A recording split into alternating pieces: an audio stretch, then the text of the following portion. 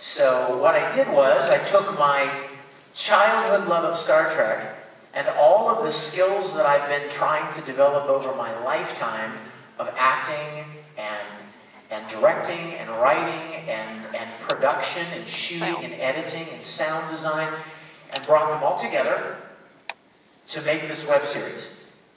We have 3 episodes out so far. We're going to show the 3rd one here right at the end of this panel, and I really want you to stay because I promise you'll really love it. It looks and feels and sounds more like the original series than anything that has happened since the 60s, since the original show ended.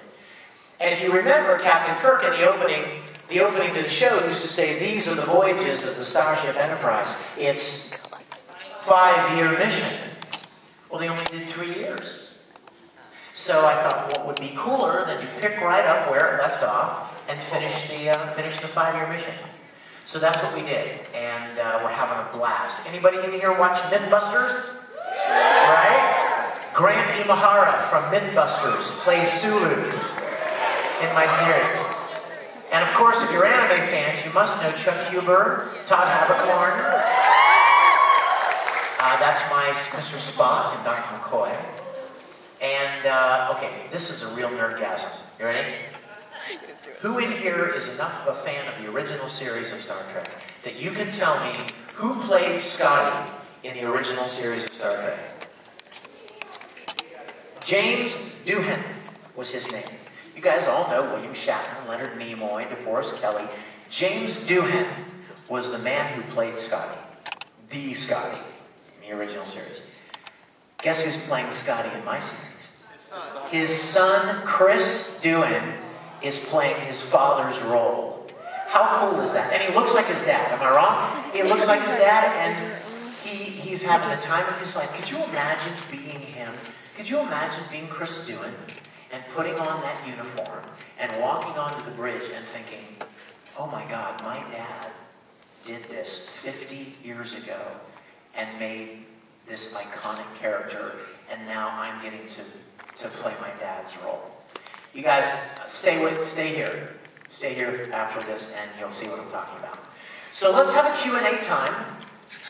We have a microphone here and here, so if you have a question, step on up to the microphone, and I'm going back to the orchestra pit, and I'll do my best to answer your question. Yes, my dear. Yeah. What is your guilty pleasure song, and can you sing a little bit of it? My guilty pleasure song.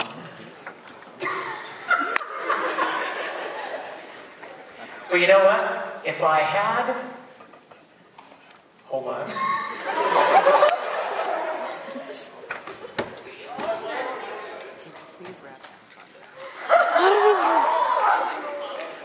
No. Yes, there is one. You see what I got in my hand here, Mr. Soundman? Is this live? Can this work? Can anyone hear him? Is he groaning? He's like, oh. Crap, you found the 1/8" jack. Damn. Sorry. Hold on a minute. I don't have one.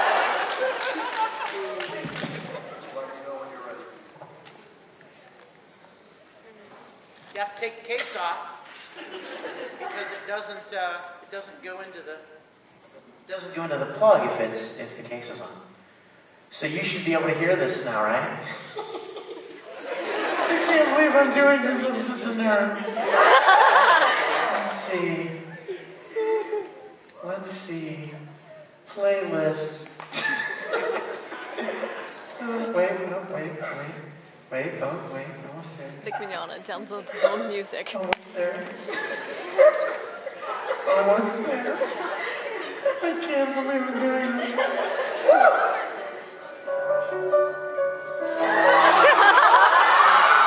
Turn it up. Turn the music up. You gonna help me? Yeah. Windless road on the mountain, not afraid to be seen. Kingdom of isolation. It looks like I'm the king. With this howling like this, burning something else inside. Heaven knows I've tried. Oh, God.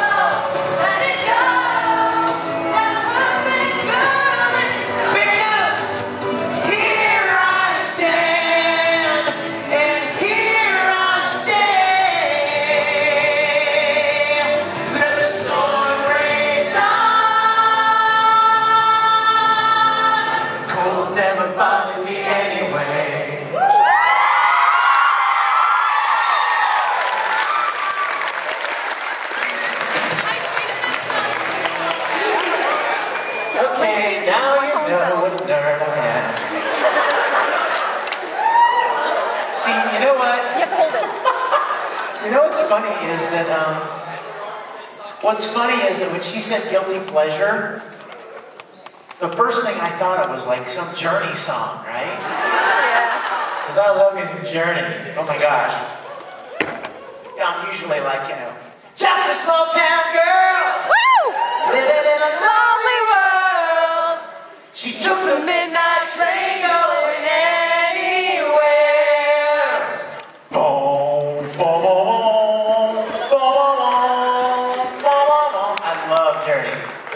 So anyway, okay, that was a very long answer to a very short question.